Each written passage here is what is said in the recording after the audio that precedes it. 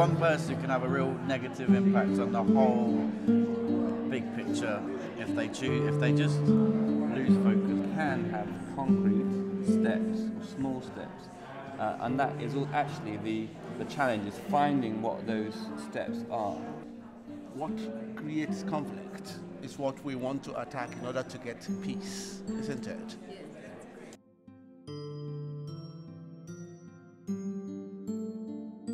So we're here today to learn from each other about how we can make schools in England sort of peace-generating places. Because in society at the moment, as we all know, there's quite a lot of conflict, and the world is quite hectic for children in terms of all the stresses that they're under.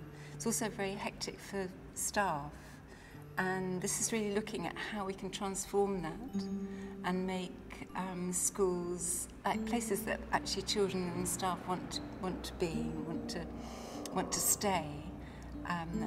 Teachers don't leave the profession quite as much as they do.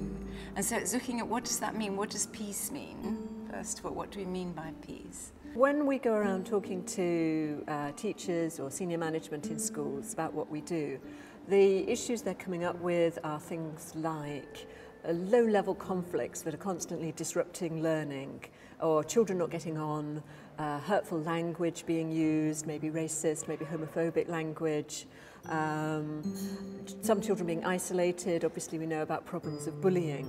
So there's these sort of low-level issues around emotional intelligence, or around a sense of not having healthy, safe relationships in schools. I can talk to young people and adults at great length in terms of how violence characterises their lives, or how they understand violence, or what's happening in their school or their classroom or their community that's violent.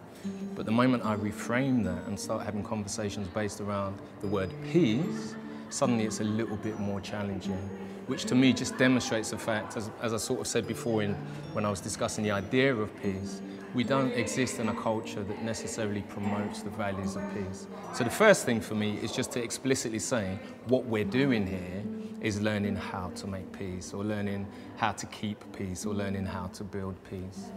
Then I think it's about creating safe environments. So it's creating safe environments where people feel able to express their thoughts, maybe explore different ideas, explore different concepts. And we can do that through dialogue, we can do that through drama, we can do that through activities. We put together a programme of training for everybody in the school community. So this would be with the children, with the teachers, the teaching support staff, the lunchtime supervisors, governors, eventually parents, to look at how they cooperate, how they communicate, and develop a shared restorative language so that when things go wrong, there is a way to put things right. And the children love the games and just see it as playing, but they're actually learning through the playing about how to give eye contact, or how to listen, or how to be quiet, how to cooperate with people they don't usually work with.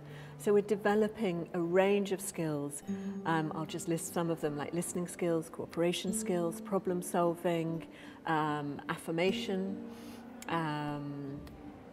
anger management, and understanding, crucially, how conflict works, how it escalates in a school, and what you can do to try and bring the level down. So this is skills that children themselves can do. So that's my passion, my commitment is to a peaceful world, to bringing about that change, to have that dream become a reality.